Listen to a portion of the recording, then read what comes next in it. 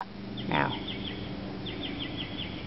while walking up the stairs, I had just come home from a journey of looking for something. So I was walking up the stairs and found purslane growing in the desert rose pot next to the house. So that's perfect. Purslane is a wild edible and a useful herb that grows in almost any condition. It's really tolerant. In Arizona, it's considered a noxious weed, so it's very tolerant to that weather. And to be sure that I've identified it correctly, I always have my Peterson field guide, and it's got a picture of purslane here. And when I compare the two, it's very similar. So not just similar, it's the same. So I know I've got the right plant. Purslane is really incredible. It's been shown to have trace amounts of omega-3s, alpha-linolenic acids, one of the only leafy plants that has that. Of course, flaxseed. So that's pretty awesome. With this, it contains high amounts of vitamin A, vitamin C, some B. It's got magnesium, calcium, potassium. So it's a pretty great little wild edible weed. And it's been used for constipation, dysentery, inflammation of the urinary system, liver problems.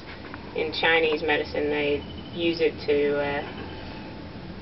they apply it as a poultice for snake bites, insect stings, etc.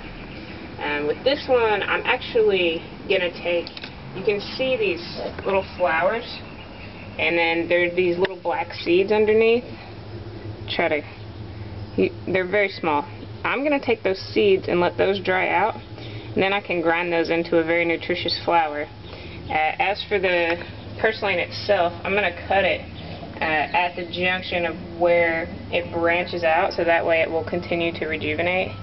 And I'm just going to take about a cup worth of it, and I'm actually going to eat the purslane fresh. I'm not throwing it in a salad today because it's just really delicious. And for harvesting it, I've got my bag, purslane. It says the date, the time, so I can keep track of it with all of my other wild herbs I have harvested upstairs. And that's it.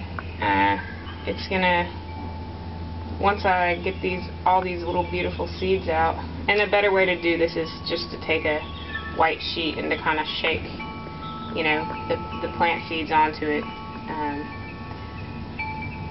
But for this purpose, you can see, and this is the art that I'm going to dry out between the pages of a book, if you will, per the assignment, and I'm going to enjoy a delicious salad for lunch.